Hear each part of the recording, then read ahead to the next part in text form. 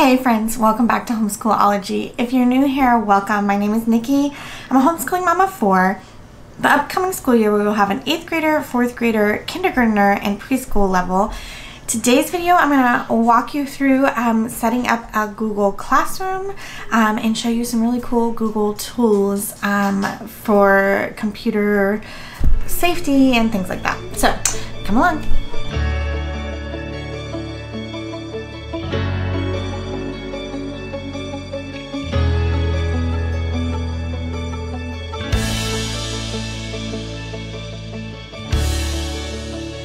So let me get my computer set up. Okay, here we are inside Google Classroom. If you have a Google account at all, Google Classroom, you already have it. You just go to the, the little grid dots, click on it, scroll down. Sometimes it's not like in that first box, you have to scroll down further or see more or something, but you will find it in there. Then you just set it up to be a teacher, and then you will have a page. You might not have any classes on yours yet, but I already have classes on mine. So I'm going to create a new class by clicking this plus button right here, and then I will create class. You have to say that you understand, and I am creating a new class called Computer Skills. This will be for 8th grade, so I'll just put that there. Subject doesn't really matter, room doesn't really matter. So I hit the create button, and then you can see that I have computer skills for 8th grade. Here's my class code, so when I'm ready to invite my daughter to join the class, I can have her do it with this class code. And then classwork here, this is where we create assignments. You can connect directly to your Google Drive folder, which is super amazing because you can set up like worksheets and forms for them to fill out and directly connect them to any assignment here. So that's really awesome. What I am going to share with you guys today is this applied digital skills. So applied digital skills period with Google period.com. I will link this down below for you guys, but this has tons of things that you can add, like celebrating Juneteenth and all kinds of other things. But what I want to do is this online safety and digital well-being. I'm going to have my daughter take that course. So I'm going to hit the share to classroom, and then I'm going to select my computer skills that I just created, and then I'm going to say create assignment, and then I'm going to hit go. And then this is where I will online safety, and then I will say complete the 7 lessons below. And then I can either hit assign, or I can come down here and pick a due date that I want it done by. I can, if I have headings in there, which I might go in and add, I can put that here. I don't typically do that here too much. Sometimes I do and sometimes I don't. But on the main screen, you can drag them under any topic. So that's what I most of the time do. But you can select this to put it under a specific topic if you have topics laid out. I'll show you that in a minute.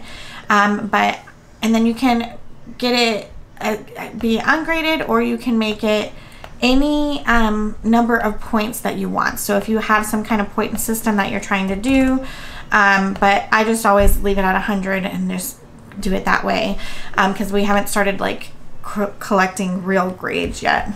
I just noticed that I put too many L's in there. All right. But what I'm going to do is save this as a draft because I'm not ready to schedule it yet. You can hit schedule for a later date. So I could hit schedule and have it go out at whatever time that I want. And I do that sometimes. But for now, I'm just going to save it as a draft. And then when I come, when I go to my classroom, when I hit classwork, you'll see it's right there. So say I do want to create some of those topics, I would go here and I would put online safety and hit add, and then I can just drag and drop this here underneath. And that is how I use the Google Classroom. So, but I wanted to go back over here to the Google for Education and the Applied Digital Skills. So you see here, you can sort it by audience, you can sort it by what kind of tool you want to work with. So if you want to work on like teaching your child how to set up a Google Calendar, or it has all kinds of things like organize your time with digital agenda, which I think is really great.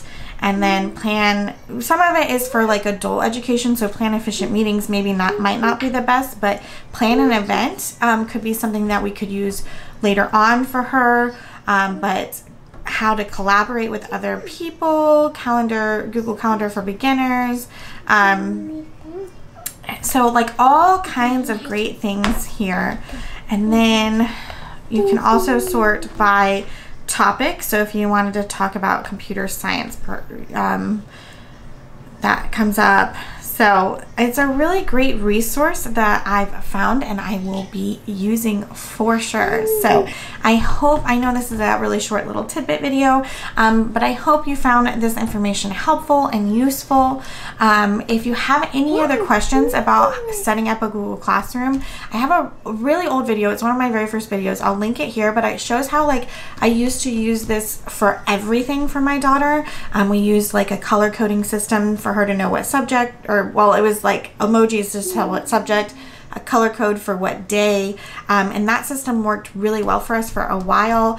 I might be going back to that. I might not. I'm still working on getting my planning set up for the year, but now I think I'm doing like kind of separate classes for separate subjects, because she is going, you know, into 8th grade and kind of needs to get used to that. She is going to start an online digital class this year, so so that's definitely something we're going to be using in the future.